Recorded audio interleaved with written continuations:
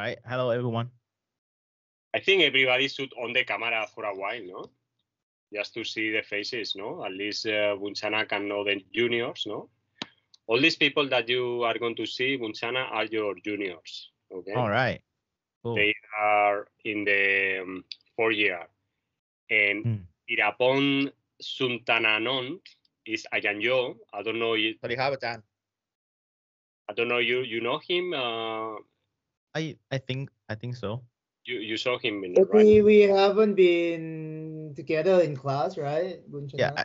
Yeah. I don't think so. I think I've seen you with others, but we have never learned from each other. Yeah. Bunchana all was right, nice having you here today. Thank you for your time and all the efforts, Bunchana. Yeah. Thank you for the invitation. Very much appreciated. students know you, no? Because I shared with them this weekend this webinar that we did about high-rise building. So I shared the link with them, at least to be familiar with you, your face and your voice. Okay, seeing all this thing is going to be online, so everybody know that you really. What is the project that Mr. Bunchana like a lot? Can anyone? This question is for the students. Okay. Does it have to be high rise only? No, I mean, in the lecture, Bunchana mentioned one building, no, here in Bangkok, right? That's anyone you can tell to Mr. Bunchana which one is the building that he like? Kim, what is the building that he referred in the webinar? Hello, Kap. Hello, Kap. It's the park origin in Payathai. Are you going to talk about this project, Mr. Bunchana? Yeah. That's good.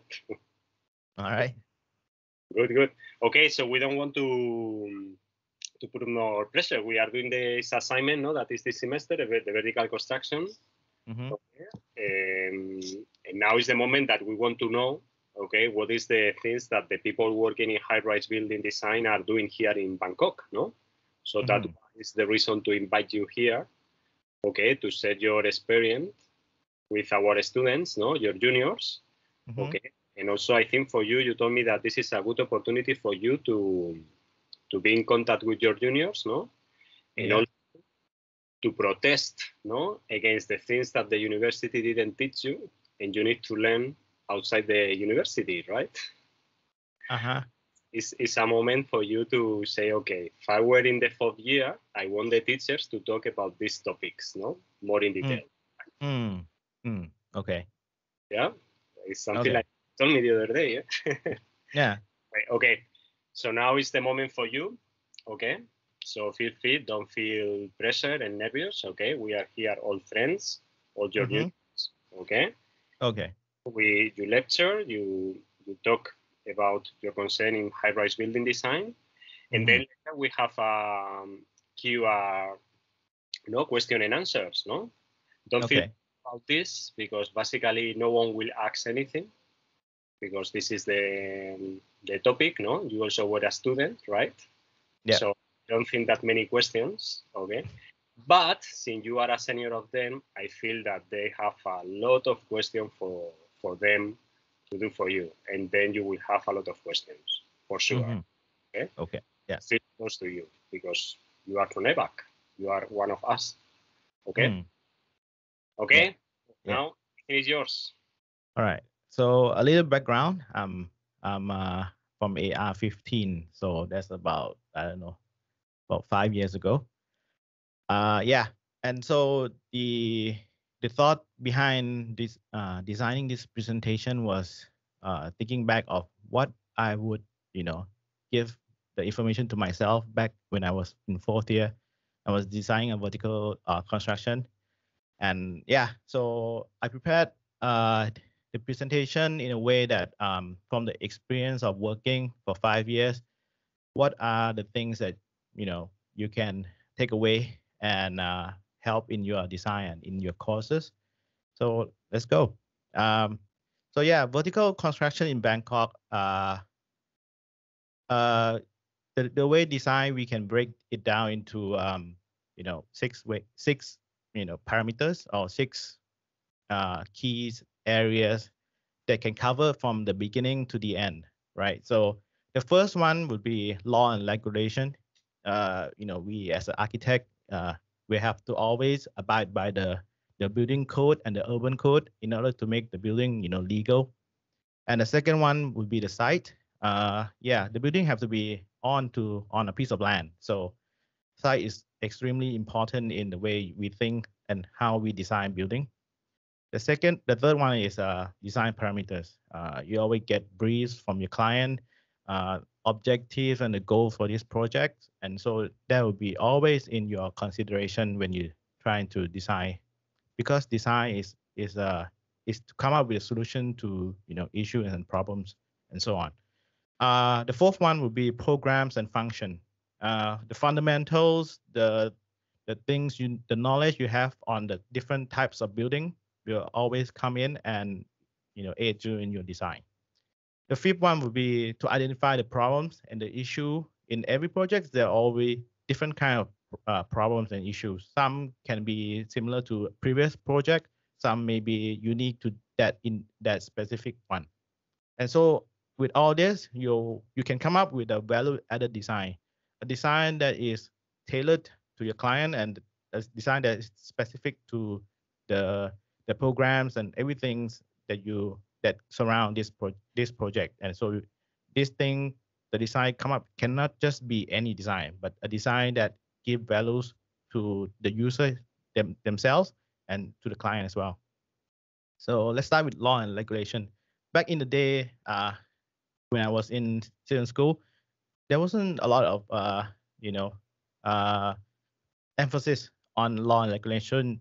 For high-rise buildings specifically, a building that qualify as a high-rise building have to be at least 23 meters in height. And not always, but most of the time, the building area is above 10,000 square meters. So what does this mean? In the building code, the building regulation, there is two separate regulation. One that specifically applied to a especially large building. So a building that is above 10,000 square meters, that will have its own set of rules in addition to the rules that cover everything else. So when you design high-rise building, there is one more or a couple more regulation that you need to be aware, right? So let's start from the left here. It's the urban code. Is the code that governs the site.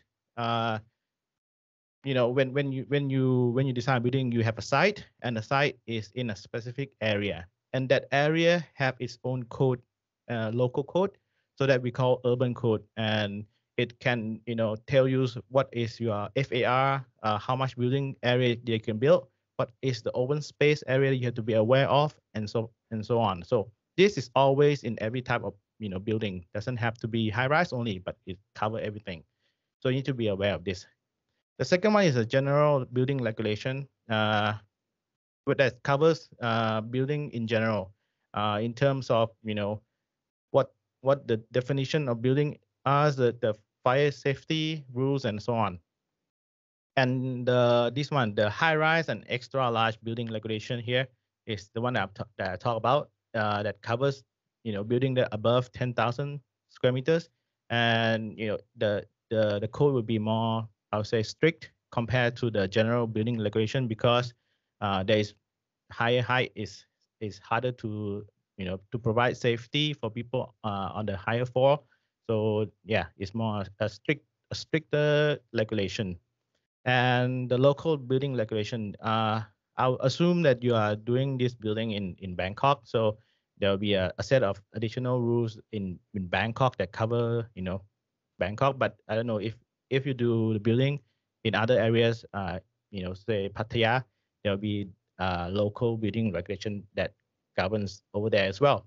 So in all, the code you have to be aware are more or less in this as a starting point, and there will be further regulation depending on where the site is. So yeah. And in terms of designing high-rise building, I would say here's are the 6 things, the 6 common regulation that you should always take a look and prepare when you design a building. The first one is the FAR, which is stand for floor area ratio.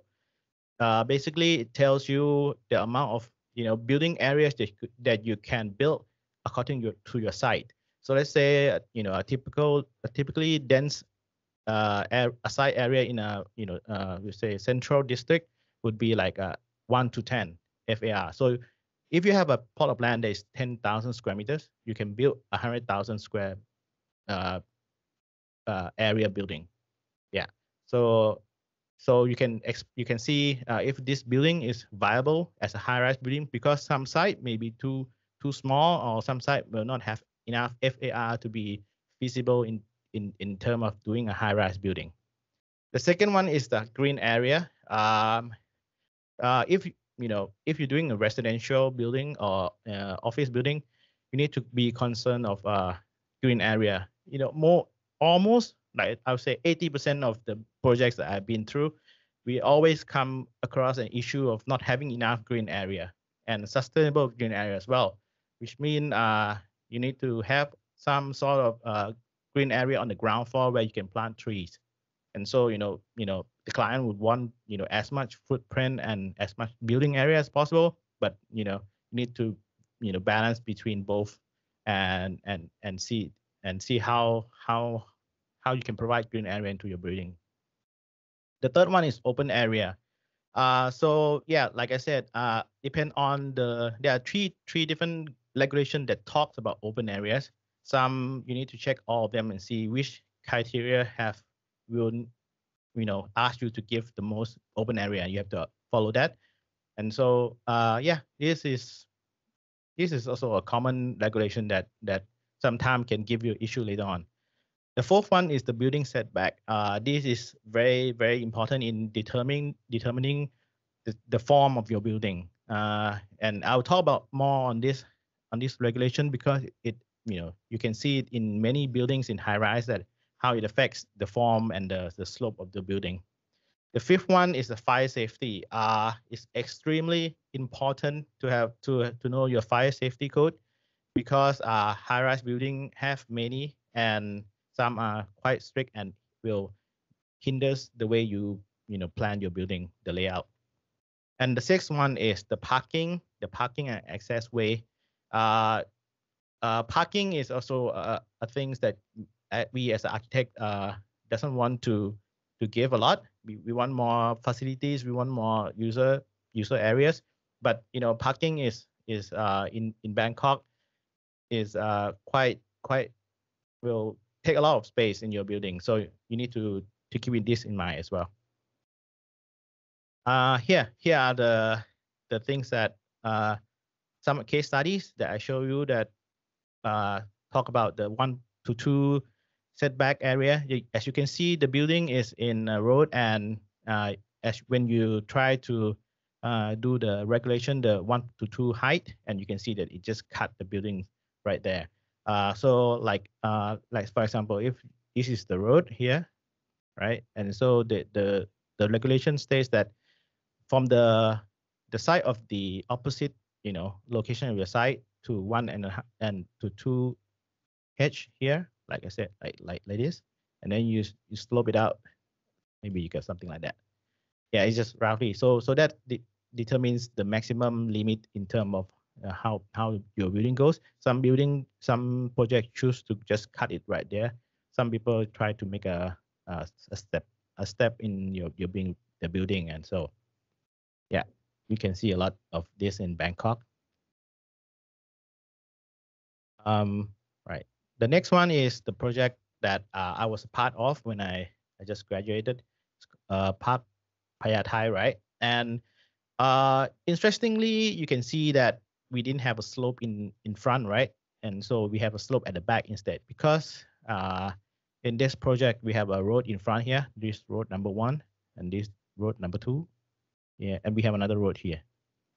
And so, we do 1.2, 1 to 2 regulation here, and it just didn't clip the front. But here is a bit tighter road, and so it was slope going like this way. Yeah, and so we have another one somewhere here, and it just clipped on the part here. So the slope is at the back of the building instead of in front. And the way we treat this, instead of just cutting right away, we make it a step. And I'll talk about the design and the concept of this building at the end of the presentation. But let's just move on in other part first. Right. The second part of the high-rise design is the site. So when we have a site, we always, analyze the strength, the weaknesses, the opportunities, and the threat of the site. What is this site capable of doing? Like, does it give a nice views towards the sea, the park, or the temple? Any good views that you should, point your building towards? Does it have any nearby buildings that you have to be aware of, and you try to avoid the buildings and to give the views towards the open area? But in some case, your building doesn't have any good views outside. You can create your own views inside instead. And also sun analysis is also very important, because when you design building like condominium, most of the time user prefer to have buildings that facing the north side, so that in that side, they always sold out first.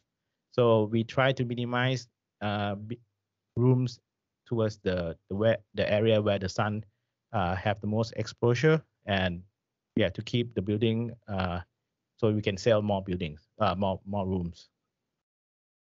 The third one is design parameters. This talk about the awareness of how your building composed of. Let's say condominium, right? It is more like a rule of thumb. You have about 22.5 of your area in parking, 12.5 in circulation, 10% facilities, and you have about 55% in unit. This is in terms of efficiency. Most of the project will test first if this building is feasible, and most of the time the client will look for 55%, and if it above 55%, then they will consider giving a go. The office space have less circulation, because the entire footprint is not break down into different parts of the things like garbage room and so on, and can be used as an office space more. So but in terms of regulation, it requires more parking space per square meters. So you have more parking space, less circulation, but more office space. Hotel is is my favorite, because it's a mix of services as well as the user experience. So about 22.5% parking, 12.5% circulation, 15% back of house, because you need services like laundry, kitchen, and so on, and 10% facilities, depend on how luxurious your hotel is. You have maybe a gym, swimming pool, extra facility, and so on. And about 40 to 45% of area where you become a hotel. Okay, for programs and function, right. Let's start with condominium. This is, I would say, the kind of things that will dictate the way the condominium in Bangkok works, because we always talk in relationship towards parking space. As you can see, it's a typical, plan of a layout of the rooms. You have a balcony, you have a living space, you have, dining and pantry area, small kitchen, a bedroom and a bathroom, right? You can see on the left is a 1 bedroom, and on the right is a 2 bedroom. You can see that the size of the bedroom is actually the same. This is the same red box, and I just copy over, and it's the same size. I'll give a reason further on why it is so. Right, the bathroom the same size. Living space is basically double. So what happens here is basically, you can see it comes down to the grid system, right? The grid system dictates how you can have parking space. So this grid system from A to B can give you a 2 parking space, and the next one from B to C like a 2 parking space. And so the way you design this grid and like this, you can have the very efficient parking space. And so when you have efficient parking space, you can less space to parking, and so you can minimize parking space, and that's why the building and the rooms have this some sort of grid and always in this proportion. You can try having a longer span, like 3 cars in one grid, but that'll change the way you do layout. So most of the time when you try to search for your case study, the rooms are more or less in this layout. Yeah, like I said, when you lay out the typical unit area, you have a lift core, you have a fire escape staircase, and so you can have like two units side by side, and you have like a column here, and you have another column here, and so it fits 3 cars, and you have another column here, you have another column here, and so it fits 3 cars. So this way you have a very efficient parking space, and so most of the time, 90% of the time, if you don't have the luxury of space, it will be a typical layout like this. Right, for office, the office is about the core design and the position of your core.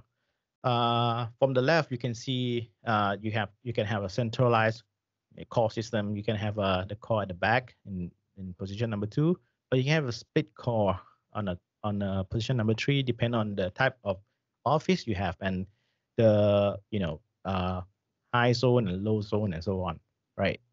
And so in office, you also want to maximize window space, because that is like the things that people who buy office want. They want more views toward outside. So having a centralized core may benefit you in that way. And also you have to consider your structural system as well, because office want long span.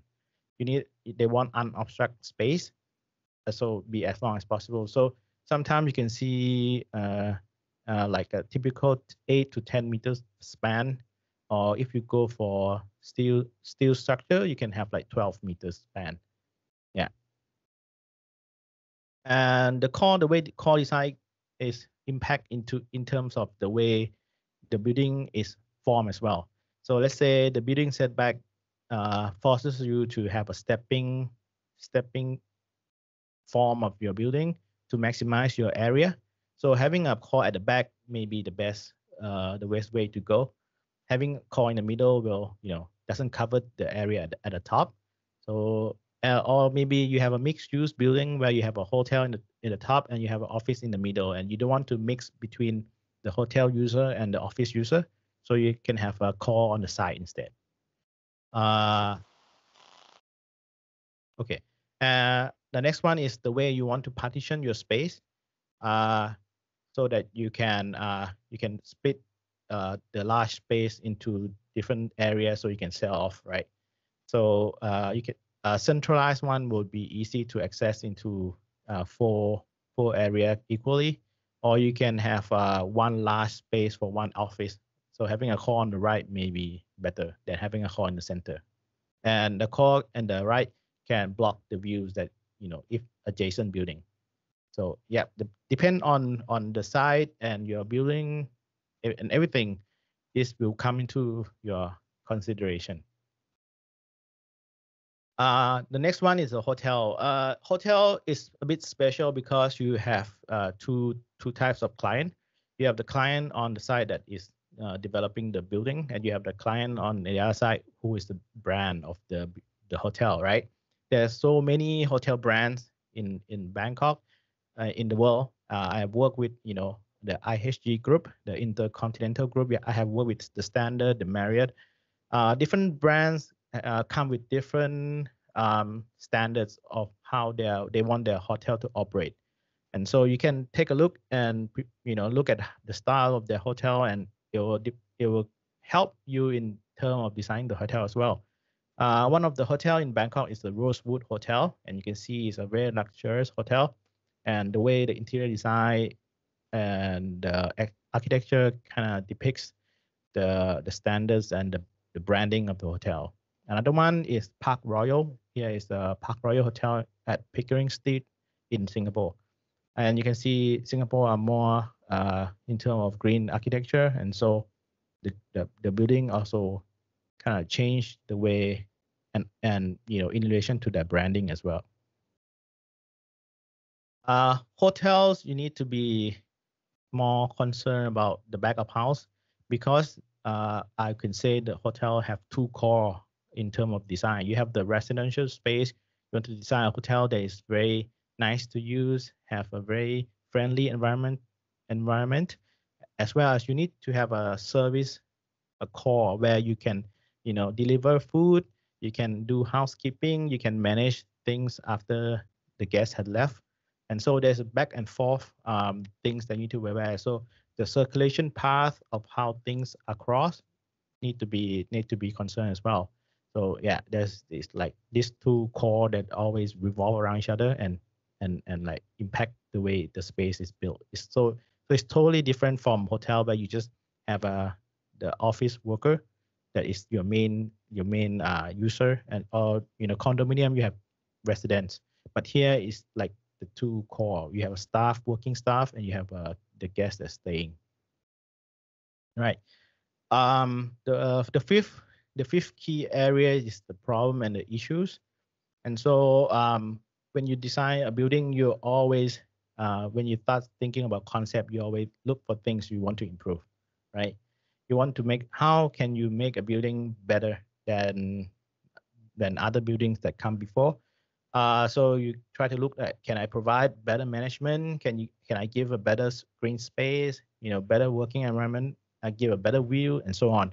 And so all these things always have relationship towards things that you need to know, such as the urban context, the facade design, parking design, materials, the circulation, how to operate the building, and so on, right? So all these things are tiny element that you have to identify of what things you are the main issues, and the things that you want to tackle in your design.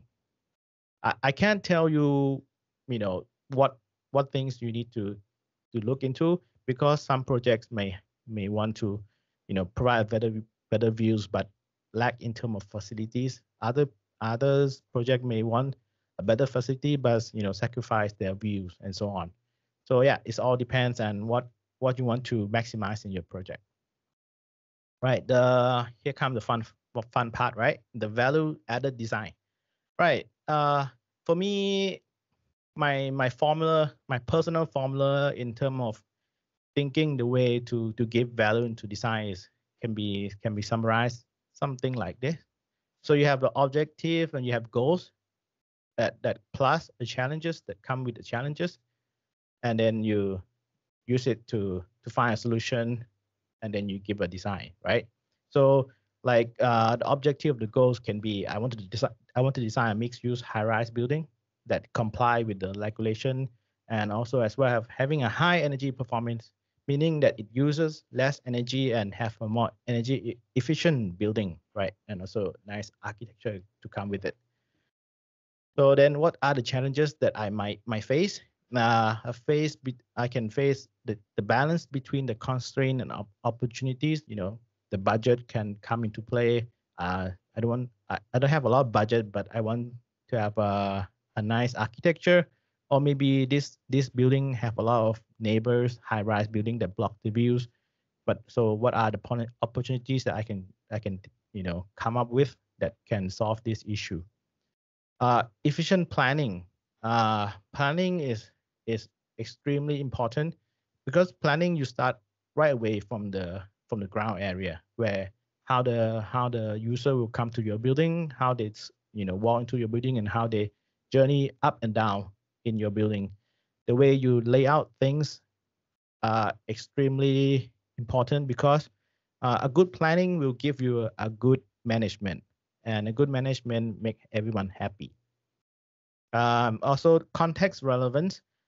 Your building is in a site, and the site have surrounding, right? And you want your building to have an impact in the urban context. You don't want it to be an alien in the site. So you need to think of how your building can contribute to the context, and make it seems like, yeah, it's part of the surrounding. And not only does it give the I say a look, or an impact in terms of the users coming to the building, but also people who look from far can enjoy your building as well. Facade design is important. Building performance, user experience, technology, structural and mechanical knowledge. Yeah, all of them are challenges as well. Right. So in terms of challenges, I break down into two parts. The first part is the analysis part, and the second one is a fundamental part. Right. So what are the things that you want to analyze? The first one is of course the constraint and opportunities, the context, relevance. Where is your building? Is your building in Tonglo, or your building in the outer part of the city? Is all different. How your building can perform better, and what is the user experience. So all analyze what's your target group, and who's coming, and who's buying your building. The fundamentals, of course, you need to know everything: the space, the sizing, the proportion of your plan. Facade design, what type of facade design can help to provide more shade, block more sunlight, but give good views. Technology, of course, nowadays technology is moving forward. There's so many technologies in helping you design, like parking, circulation, and so on. Yeah, structural and mechanical knowledge, right? When you're working, you always have to be concerned of how things, not only architecture but structural and mechanical part that come into place. Something you want to do but you can't because mechanical part doesn't allow you that. So you need to be aware of this as well. But it's something like a basic knowledge that you need to acquire in order to be able to understand your challenges. Right. So once you have that analyzed and have fundamentals in terms of challenges, this is more or less personalized, like individual. Like everyone have different type of creativities, different people, everyone have different critical thinkings, and so combined with these tools, you're trying to think out of the box and see what solution you can come up with, right? Yeah, and so here are the example that I prepared, and we'll give you a step by step on how the process that I use that to come up with a building, for example. Right. So you have a site, and your site have can extrude depend on your FAR, right? And so then you have a setback. You cut out the area that is over the setback. So you have a building volume, and the building volume I separate into two types of building depending on the function, right? The hotel and the office want to be in front because it's public space, but the condominium is more private, so you want it at the back, right? Right, and then I push the building mass left and right to give views towards the back building as well, and then yeah, to create views looking out and don't block one another, right? And then I can divide space into function zoning, right? Lobby on the ground floor, then followed by parking, and then living space or office above, so you can have views out into the city. And then I try to make a horizontal terrace instead of a slope to add more green space. And then I can add design to pushing things and moving blocks to give views and ease out this very tight constraint of the building to give more rooms in the middle. Yeah, and then with sun path, I somehow need to design a facade that can block the sunlight, but maybe give a interesting space to the building. So I pop out some of the facade. So yeah, the facade can pop out, and then I can have a balcony, and yeah, and the pop out pop out part on top become a balcony, and the below become like extension to their bedroom, for example. And so yeah, combined with things, facade design, shifting here and there, more or less, and adding green space. So yeah, this can be a start of a design as a concept, so on. Yeah. Right. And so coming to Origin Park Payathai. So when I graduated, I was accepted to be working with Ong and Ong. And so one of the project that we did was Origin Park Payathai, right? And it's currently under construction, almost complete. Yeah. And the idea of this building was to have a vertical marathon, right? You can walk all the way from here, right, all the way up the staircase here, and you go up here like this line, and then you go up all the way from the exterior of the building to the rooftop. And so there was the concept that that was successful, and we won the competition to design this building. Yeah, and so yeah, the facade changed, but the idea was still the same. You can see from the right side that here we have a setback, right? The setback number one, yeah, cut the building into two parts: the tower that can go higher, and the lower tower. And then we make a stepping terrace, to add more green area, as well as areas for the resident to come out and use, right? And we have divide into different type of units, having face out with views at the back, and then connect different terrace together via staircase.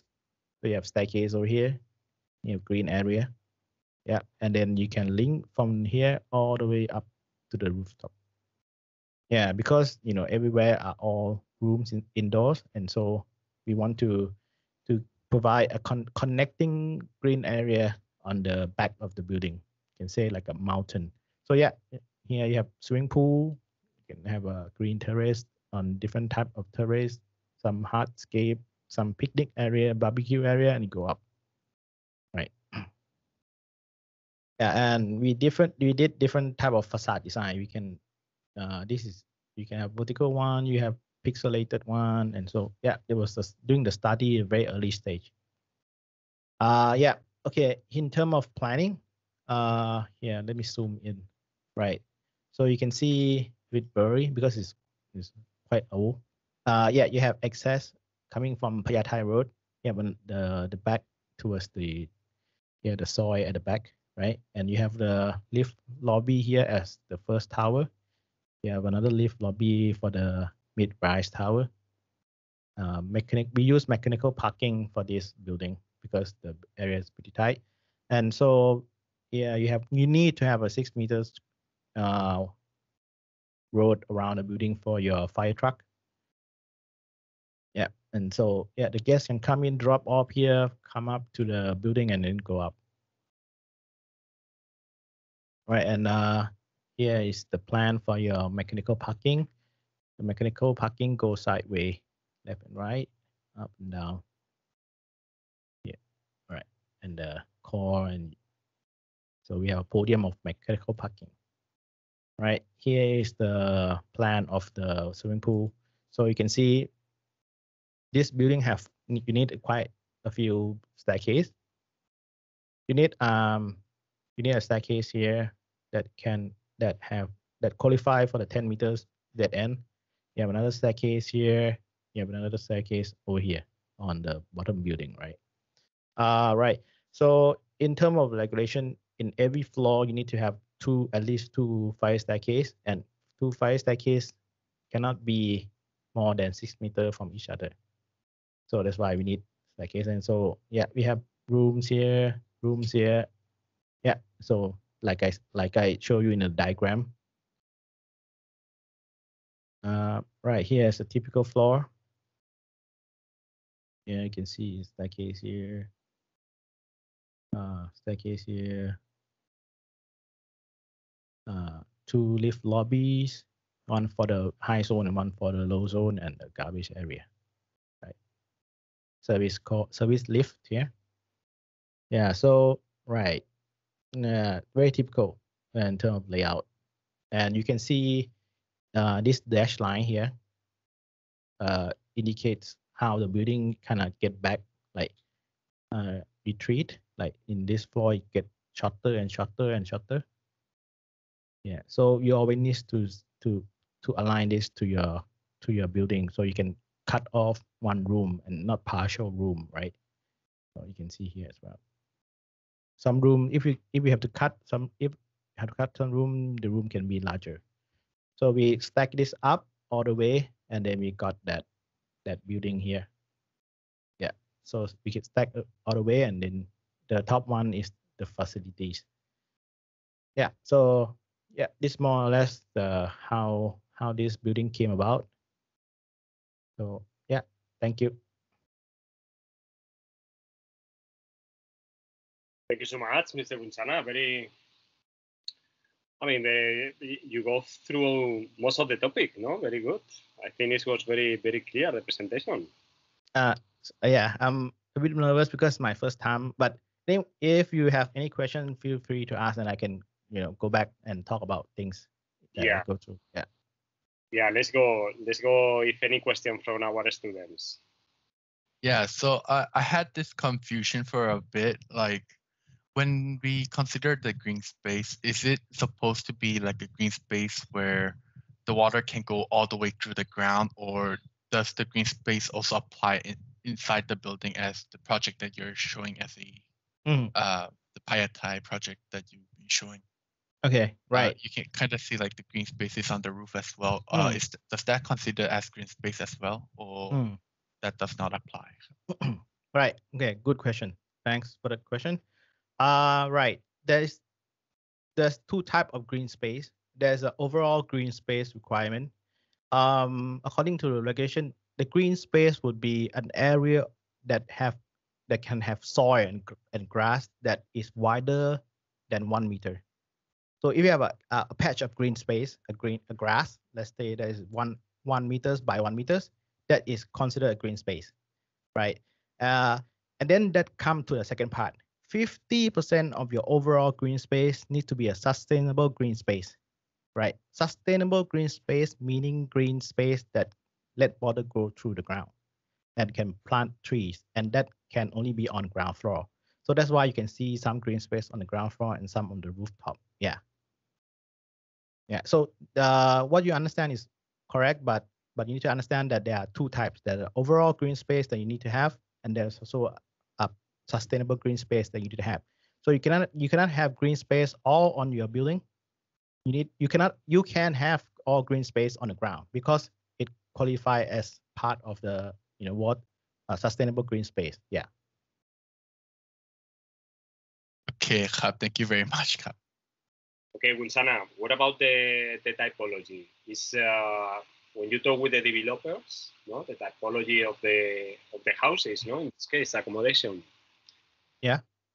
The developer has certain preferences to be small sizes of the rooms, so they want bigger rooms, or right. What do they prefer? The small one because they can sell easier, or what? The size of the room actually doesn't matter in terms of to sell because you calculate the price based on the square meters, right? Let's say the area of the land is what, and then they have to come up with the marketing have to come up with, okay, we charge about 300,000 baht per square meter or so, and so a 35 square meter or 25 square meter will come up with the price, and so having larger room or smaller room actually most of the time depends on the target group they want to go for. Maybe this condominium on the outer skirt of Bangkok would prefer to have a family, so they have a larger room, but in Hong Law would be a studio, let's say. Yeah. So most of the time depend on the client. They'll give you that what are the, I would say, what do you say, percentage, like they want 40% studio rooms, 25% 1 bedroom, and another 25% 2 bedroom. Yeah. So most of the time you don't have to worry because they'll give you the information. I see. And then this come up with the with the next thing, no? What is the challenge here for the architect to design, no? Because if the studio room is like that, the developer give you already that typology. You as architect had chance to design the own typology, since also need to be linked to the car park. No? of the structure. So what is the challenge here that you can design in the room? Something different, no? Yeah. Here, can you talk a bit about this? You know, when I was first graduated, we are filled with passion and things you want to do, right? I want to do this, I want to do that, and my director will say, no, this cannot be done because of this. But I was like, I didn't know, I just want to explore, I want to just try, right? And so I would say it's not possible to do different things. But you need first of all, you need to understand what is the standard and what is a typical space, or the room, right? Like I said, the constraint of the parking space. Once you understand that, then you can look for things that you want to try.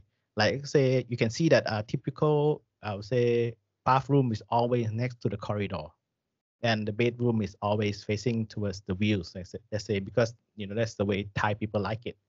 But you can propose to say, I don't want my bathroom towards here because you need a mechanical ventilation, right? You want a natural ventilation. I want a bathroom next to the face outwards. And so yeah, you can try doing that. And so then what you want to put it in place? You want a living room here with no light, or you can try, instead of doing a square tile place, you want a more longer, I say the frontage of your unit, and maybe that give you more frontage in terms of programs. You can, let's say for example, right, let me draw. Let's say you can try, instead of doing this, you can try a shorter one, the same area, right? And then you have bedrooms here, bathroom here, you have living room and kitchen. Then or you have the toilet here, and you have a living room here, or something like you have more frontage, right? But what you are sacrificing is the way your site is. Let's say your site, so have to be longer because you need longer room, and then shorter, and then a shorter building, right? Or something like that. So you need to see, depend on. So yeah, maybe you want to try this, but your site doesn't give you the flexibility to do so. Yeah, it depends, I would say. But don't stop, don't stop trying to design. Good answer. Thank you.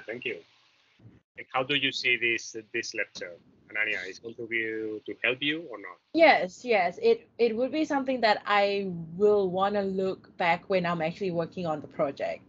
As in, like, when I'm stuck or something, I might like go back to the lecture and see how he work or think, and then maybe apply it because like every time when we're doing design, we always at some point that we feel like we're stuck and we don't know what to do next. So lecture like this would give motivation or ideas or inspirations to do something about our stuck. Yeah.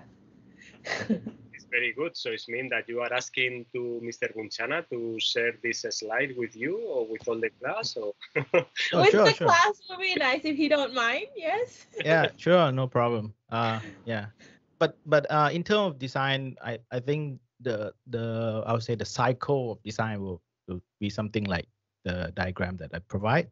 Mm-hmm. You always go through this cycle. Yeah. And so yeah. Right. You maybe it's not.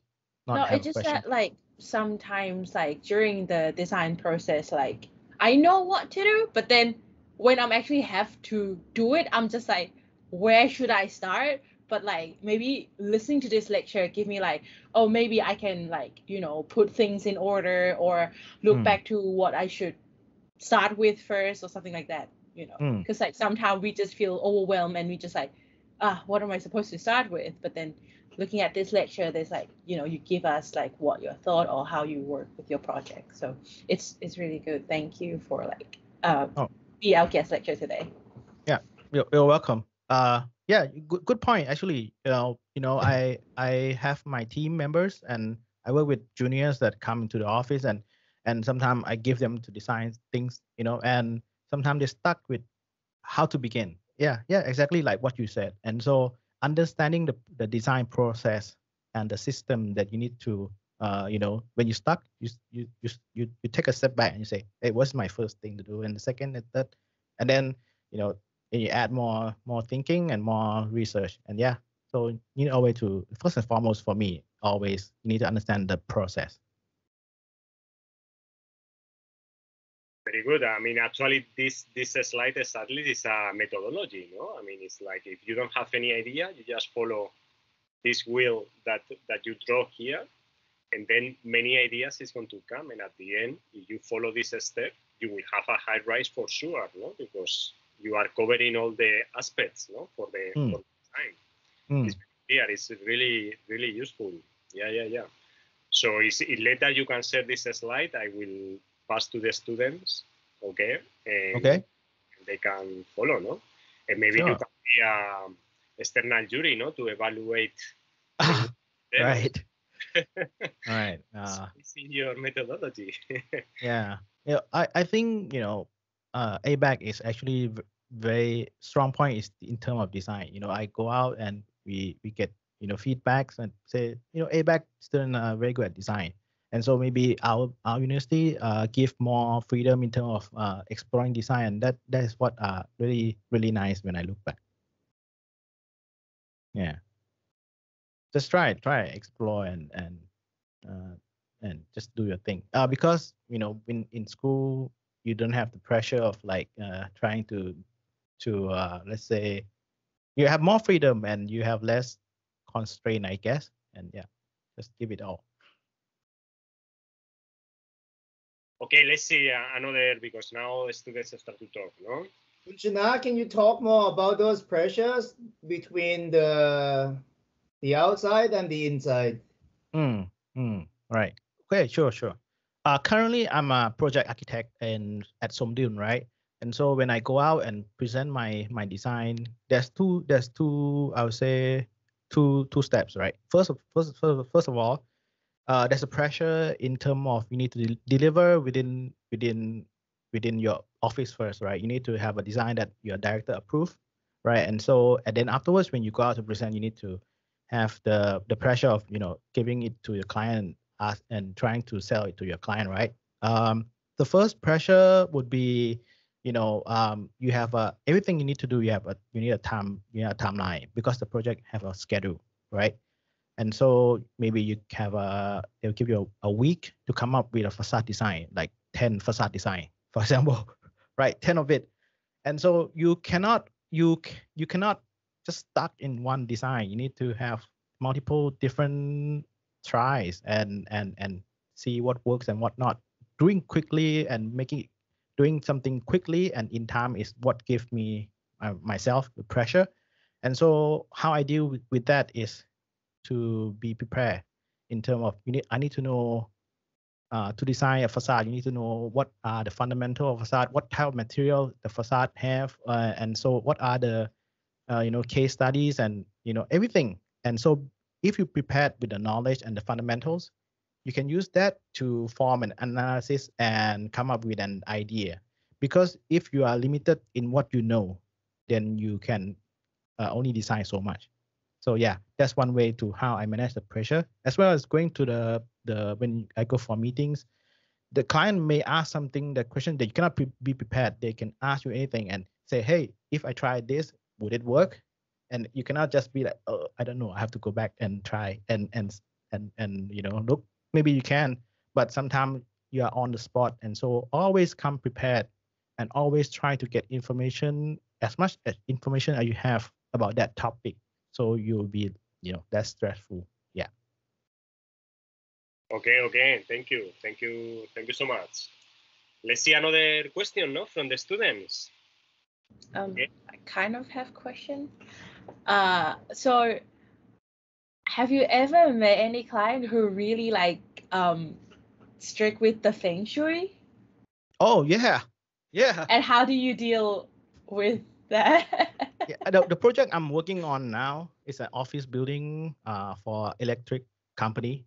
And in every meeting there is a feng shui master always there, and the client always listen to feng shui master. Do you believe it? When I present a facade design, right?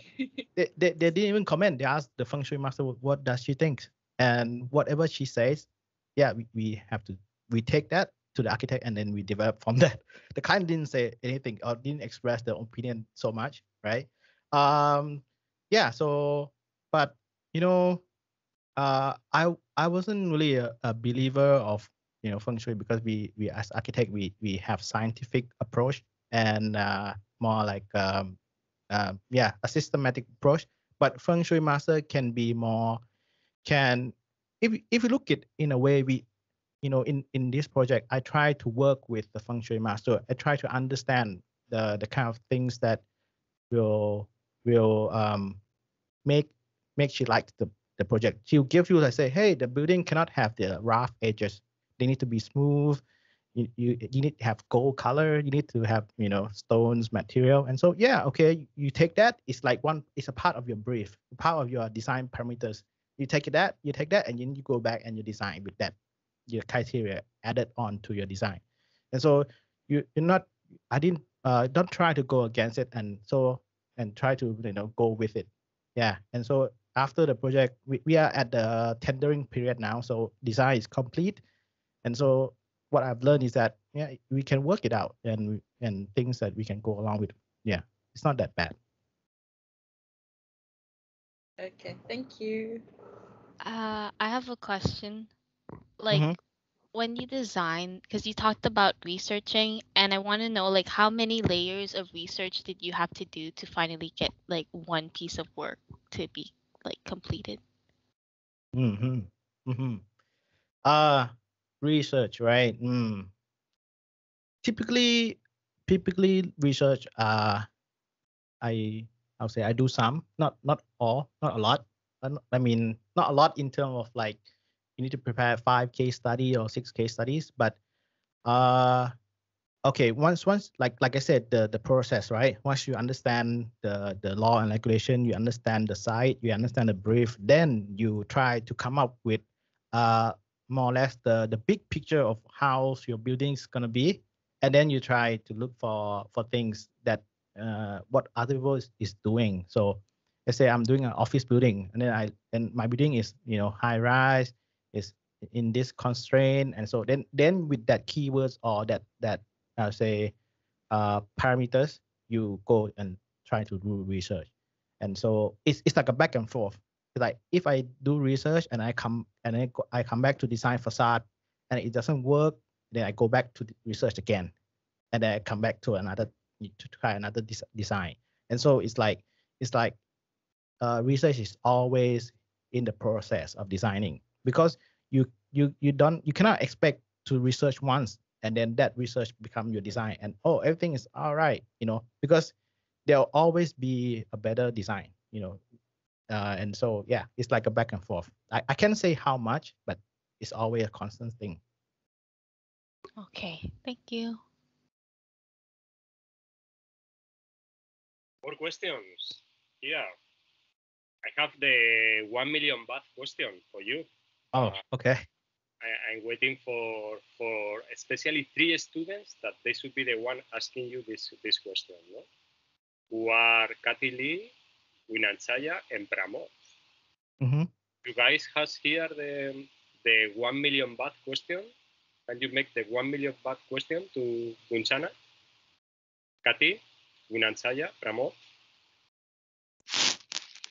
Yeah, seems like as students, we kind of like have problems with like concepts, like how we put our concepts into our work, and like the importance of it and stuff like that.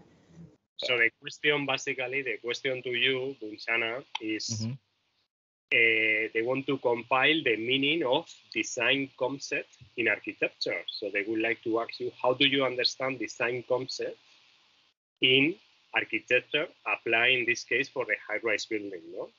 I can see that you are talking about many design concepts, but it's always talking design concept about facade, design concept about landscape in the high-rise building, design concept in this specific detail of the high-rise building, no? But what about the overall? What is the design concept that we should have for a high-rise building?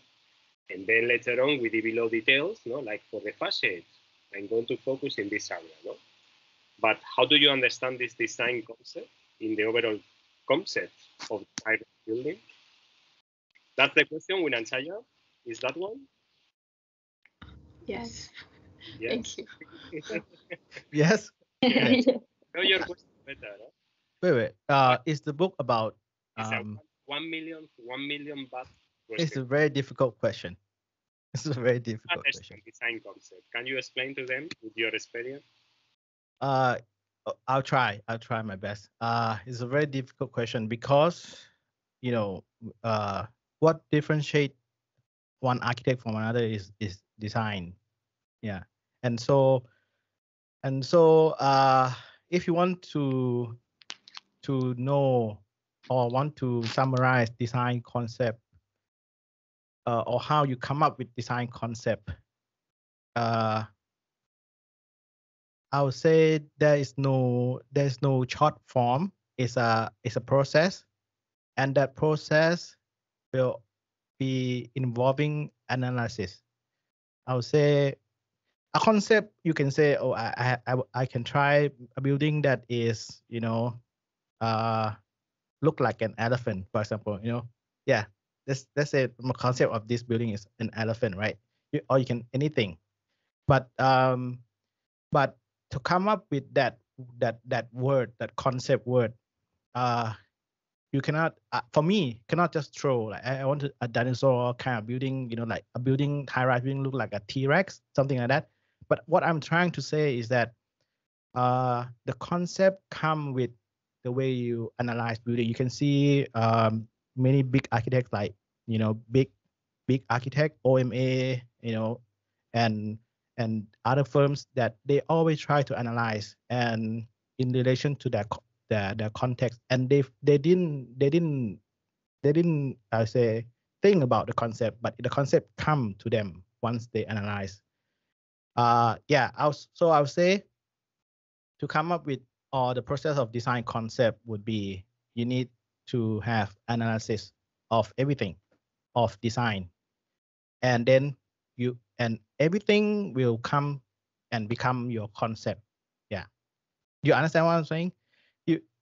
So what I'm trying to give an example is that a concept cannot just be anything, or what you can just imagine and just throw it at, because you need to work that concept into your architecture, right? And so to work that concept into your architecture, you need reason behind everything that you do. And to have a reason, you need to have analysis. Yeah. And so instead of thinking of concept back into architecture, thinking of analysis and then into concept will be my way of approaching this. Yeah, it's not a clear cut way of explaining, but everyone is different, and in every project, that is how I come up with concept. Yeah, I kind of like your idea, because like I'm more in that side, because most of my work are based on like the analysis. I cannot think like what I'm gonna do first with concept, but like yeah, I need to do analysis first, so then I would know what my concept is going to be. So is that like sometimes I feel like my creativity is not that much. Maybe like I want to do something like very creative, but no, it's most of them based on all the analysis. That's all my work here. You're right. You're right.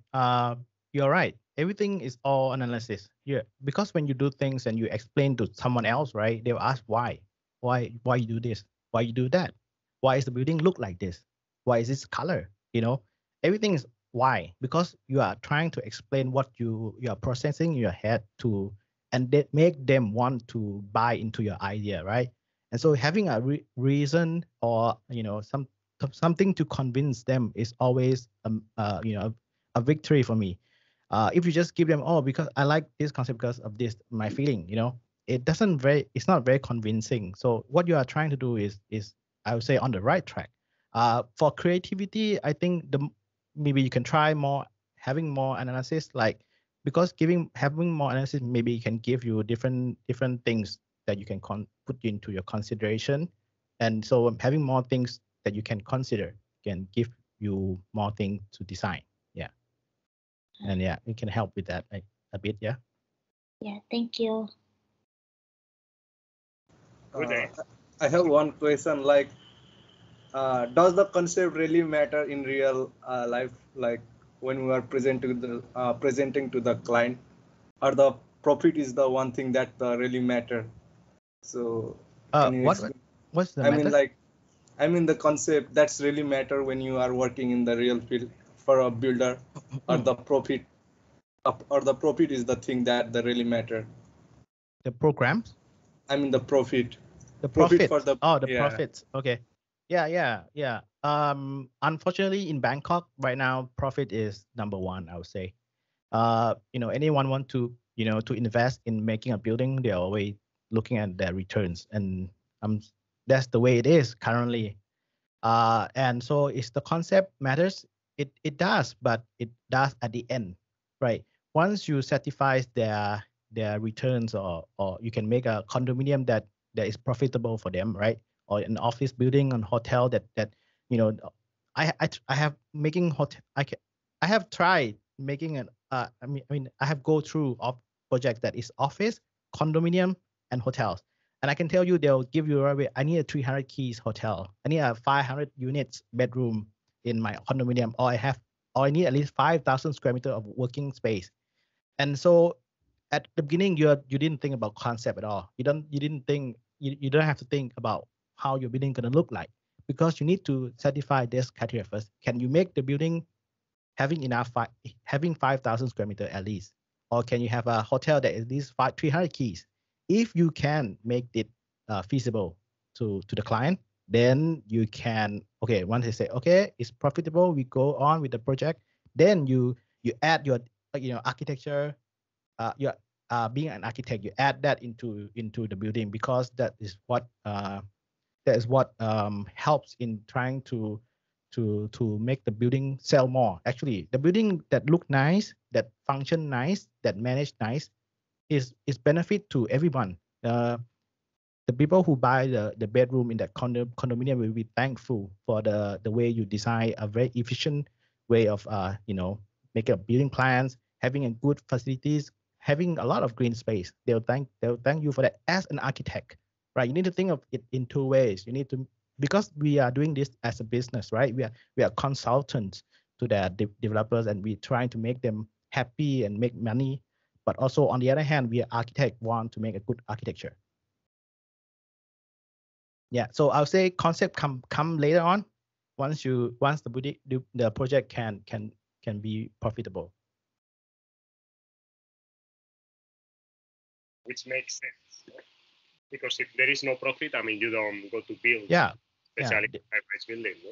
Yeah, you are using their money to build your design, right? And so I mean, if you do it with your own money, then of course you can try and not make it profitable, but whatever you like.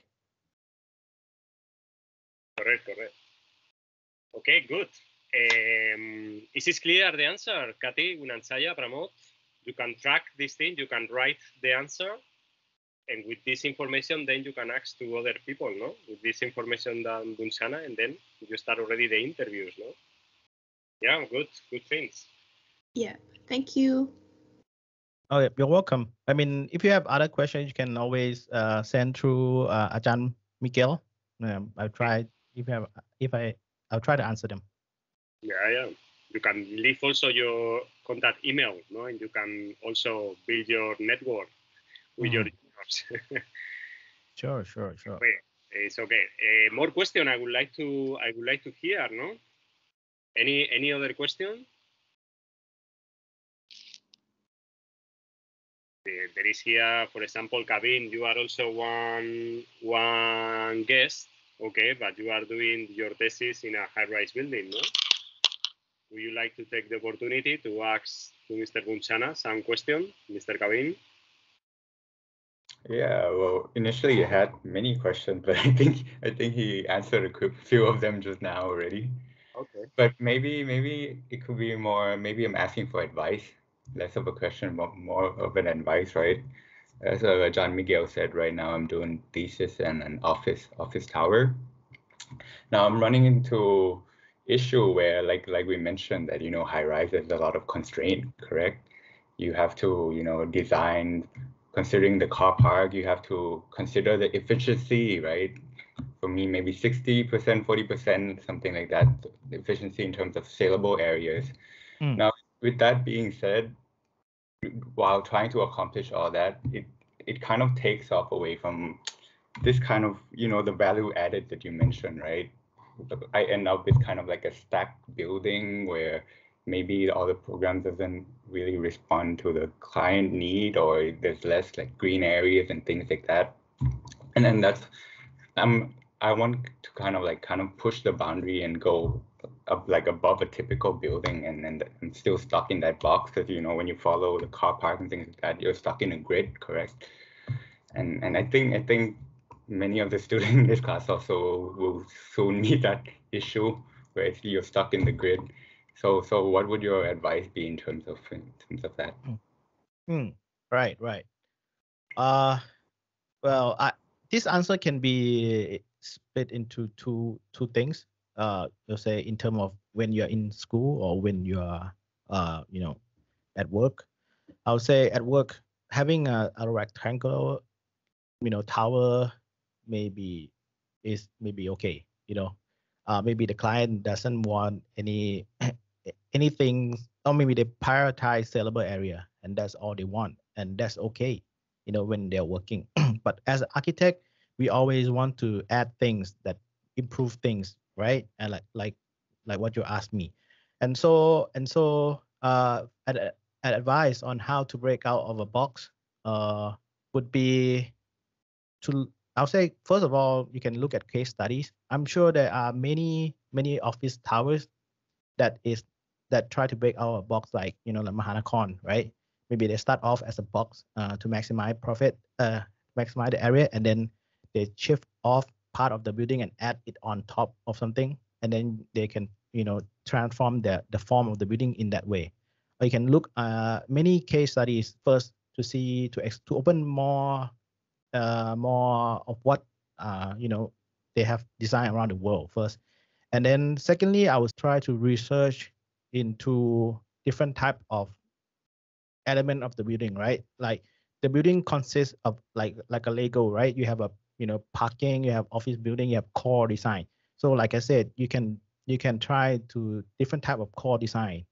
You can try different type of parking design, and so different design of different things can make the building look become special in a way. So instead of just strict, I would say, constrain yourself to just one type.